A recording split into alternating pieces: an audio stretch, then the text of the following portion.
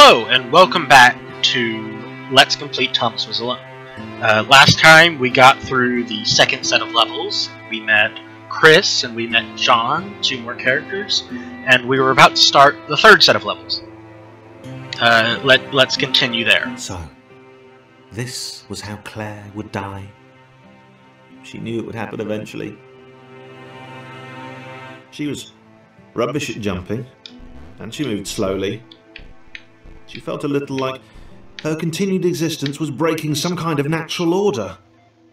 The crumbling pillar was a dramatic death, she supposed.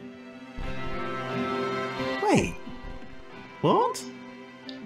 Claire couldn't shake the feeling that she was not, in fact, dead. It was at that moment that Claire realised she had superpowers! Again, like I said, I'll probably say this about every character, but I really like Claire as well. I like all these characters. She'd need a cape. There was no getting around that. You couldn't be a superhero without a cape. Claire didn't want confusion. If you saw a cape, that made matters clear. You knew what you were dealing with. Claire was all about communication. Damn right, you can't be a superhero without a cape. And, you know, floating in water, which was her superpower. I like it that, you know, just Claire thinks because she didn't die when she fell in water that she's some kind of superhero. I mean, again, it's another, as I talked about a couple episodes ago, another thing with the human condition. We're all very special and unique, as all these characters are, and, you know, we kind of are superheroes. Right. Fear not, my skinny friends, for I am Claire, and I will save you. Claire needed to come up with a superhero name as soon as possible. Claire was rubbish. What's to stop us from saying that, you know, people who are different than us that have, you know, these awesome abilities aren't in fact superheroes. We kind of all, there's the idea that if everyone's super, no one can be, you know, that Incredibles thing. But, you know, it is kind of true. Claire arrived just in time, which was, of course, the perfect moment for superheroes to arrive. Damn right.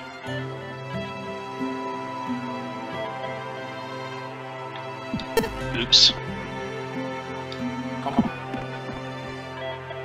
Claire arrived just in time, which was, of course, the perfect moment for superheroes to arrive.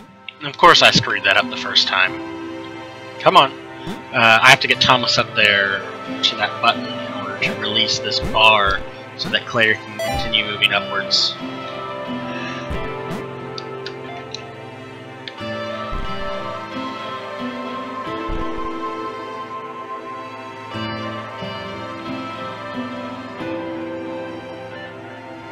I think as the water began to rise, Claire vowed to save this little rectangle in as many restarts as it took. This game does have a little tongue-in-cheek humor like that. In as many restarts as it takes. I wondered if Thomas would make a good sidekick.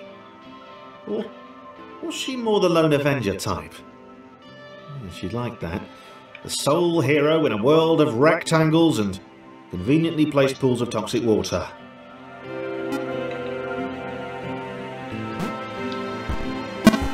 I really like how they tell the story through Claire's mechanic, especially. I think it's very cool that she can float. That, you know, her character's based around that. I think that's a very, you know, cool thing. Can Claire get up here? Darn it.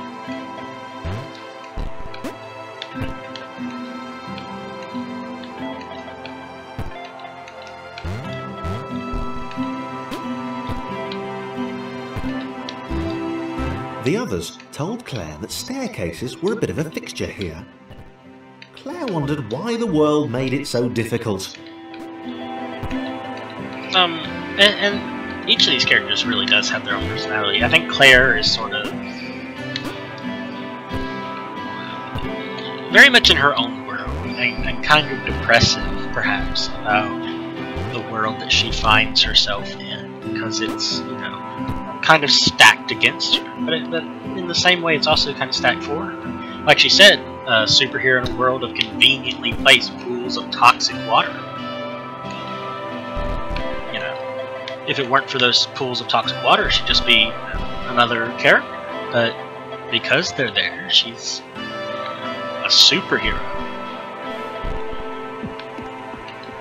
I think it's kind of funny and kind of cool that that's the thing.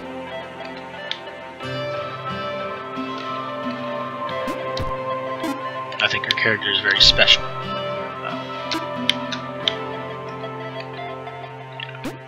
Says something and says something about us, you know, human beings of the thing. Yeah. Claire probably needed a nemesis, a villain who would show their true colours at the worst possible moment, hurting all she held dear. Chris was the most obvious choice. He seemed stroppy enough, and his jump was so pathetic that it conveniently avoided Claire's insecurities. Yes, Chris. Diabolical Chris. The fiendish Christopher.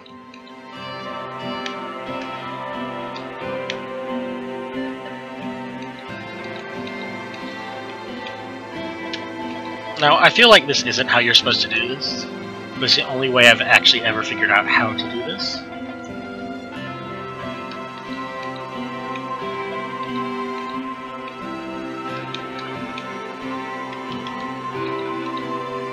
Come here. Let's just sort of inch my way along here with Chris. I gotta ferry them all across one by one.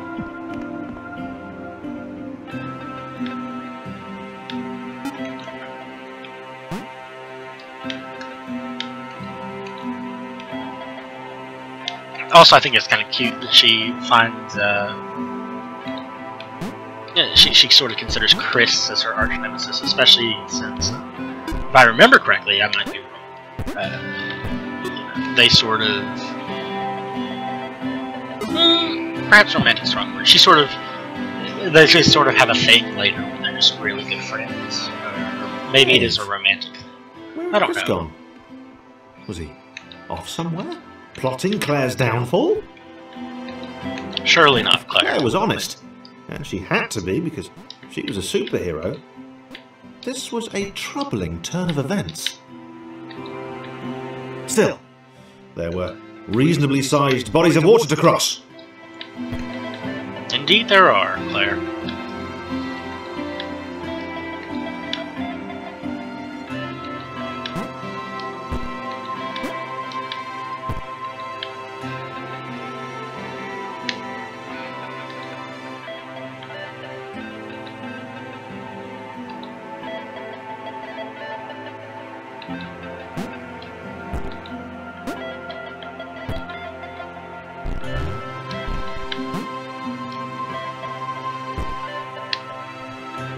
Send Thomas to scout ahead. See what there is to see. Okay. So there's nothing dangerous left, it's just getting everyone where they need to be.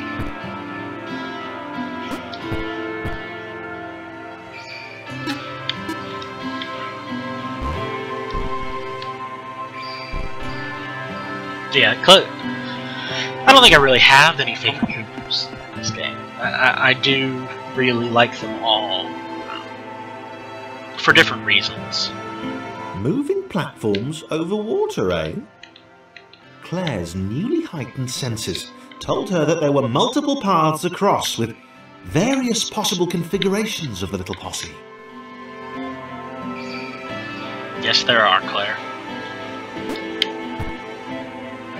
I think the easiest way to do this, or this level, if I don't screw it up, is to send Thomas and send Thomas and John across on these platforms, and then to move Claire across. Just because they tend to get knocked off by that block if they're on top of Claire. Here, however, we have to get on Claire. Because there are no platforms this area first. We have to.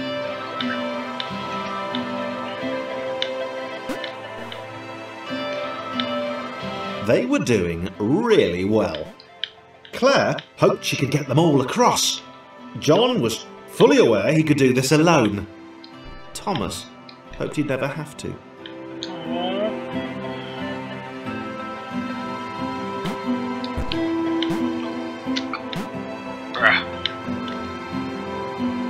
So that was up there, that was down. Okay, so I can just stay on this one here.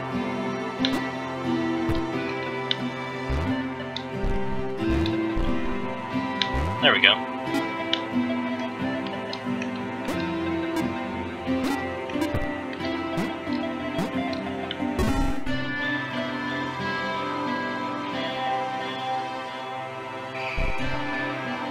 Darn it, we have spikes now.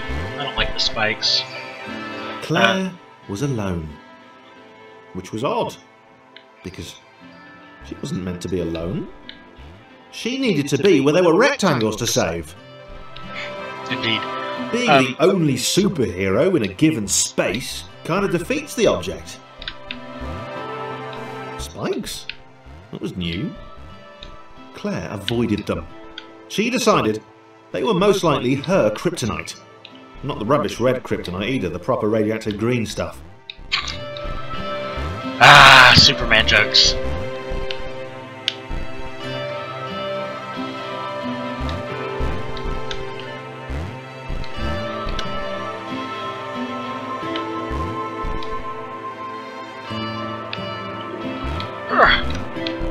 Come here.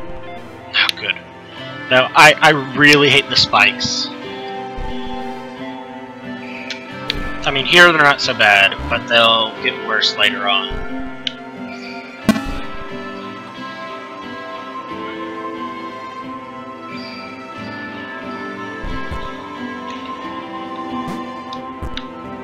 Wow. Deja vu. The world was repeating. And this time Thomas was here. Claire felt something had gone wrong. There was a disturbance in the Force. Something had altered the Matrix. The world was reacting to their progress. It was amassing its forces. It was plotting against them. Claire's kind of like your, finally had a nemesis. Claire, I suppose, is kind of your, nerdy, you know, geekish character.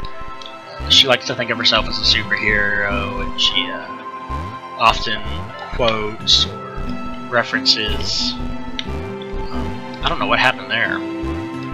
Or references, you know, nerd or pop or culture, and that nerd culture. Comic book, is that nerd culture? Does that qualify as nerd culture? Superman jokes, Star Wars jokes, because those have become, you know, mainstream now. What is going on there? I get pushed off that block. Not sure. Darn it! I can't get on it properly.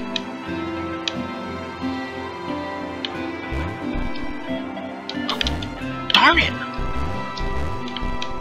It won't let me stay on it.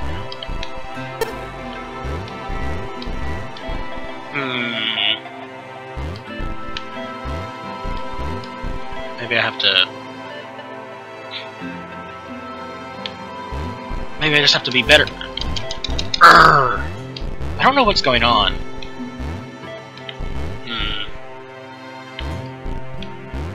It's pushing me off the platform.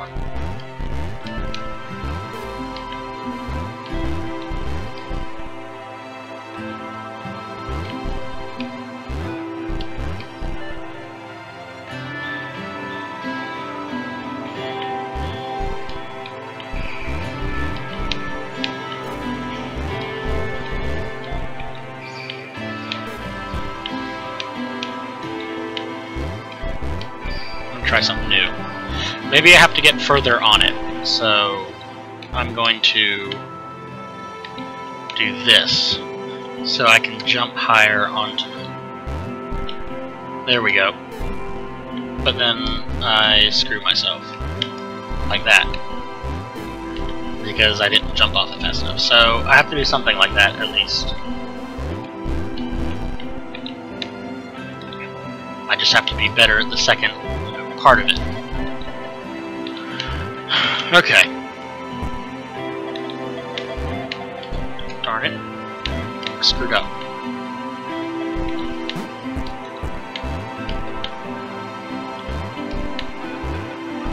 This one isn't meant to be this hard.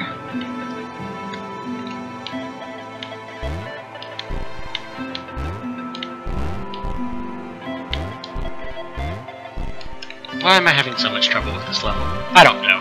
But, yeah. I suppose Claire kind of counts as your nerdy, geekish character. Even though that stuff has become, you know, kind of more mainstream, especially with the new Star Wars. Which was absolutely fantastic, by the way. I thought it was great. I think I saw it 3 times in theaters. I screwed up again. I think I saw it, yeah, like 3 or 4 times in theaters. Really good. If you haven't seen it yet, you ought to go see it. If you like the original trilogy, you'll like this one. It is definitely more like the original trilogy than it was like the prequel series.